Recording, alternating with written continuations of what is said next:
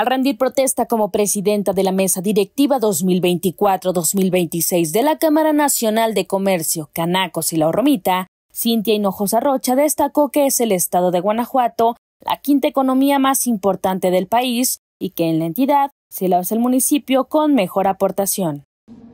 El objetivo de estar el día de hoy al frente de este proyecto Canaco Silao-Romita 2024-2025 es emprender esfuerzos por desarrollar las empresas y los negocios locales de la región Silao-Romita, fortalecer su comercio organizado, sus servicios y su turismo. Si queremos saber cuál es el futuro de las empresas de las cuales somos parte, es fundamental que volteemos a ver qué estamos haciendo el día de hoy dentro y fuera de ellas para desarrollarlas. Nuestra visión 2024-2025 considera sumamente importante la capacitación de nuestros sectores. También el impulso a la modernización de nuestras empresas mediante estímulos de gobierno que nos permitan contribuir al desarrollo de nuestros municipios mediante la generación de empleos dignos, sin pasar por alto la tarea de ser empresas y negocios locales comprometidos con el cuidado y protección de nuestros recursos naturales. Luego de tomar la protesta, el titular de la Secretaría de Desarrollo Económico Sustentable de la entidad, Ramón Alfaro Gómez, mencionó que el desarrollo económico debe ser equilibrado y habló de las circunstancias en las que se encuentra el municipio de Silao.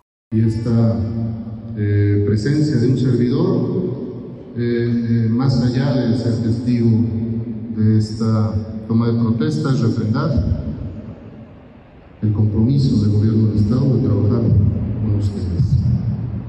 Y entonces, la pregunta es, ¿cómo entendemos el desarrollo económico? Y el desarrollo económico lo entendemos con tres principios básicos. Primero, el desarrollo económico debe ser equilibrado. Escuchando muy atentamente a Juan Pablo, aquí podemos decir, hay 2, 3, 4 silaos. ¿Sí? El silao del puerto interior, el silao del centro de Silao, el silao rural. Entonces, tenemos esos contrastes tan solo aquí en el propio Silao. Si queremos hablar de desarrollo económico, tenemos que hablar de un desarrollo equilibrado. En la medida que haya una mayor calidad de vida, en ese momento estaremos nosotros seguros de que vamos por el camino correcto. También estuvieron presentes el alcalde interino Rudy Rodríguez Cortés y el presidente del Consejo Coordinador Empresarial de Silao, Juan Pablo Vázquez Sotelo, como testigos de honor. Además de Cinthya Hinojosa, en la mesa directiva participan Eduardo Sergio García Rojas como secretario y Rogelio Torres Aguilar en calidad de tesorero.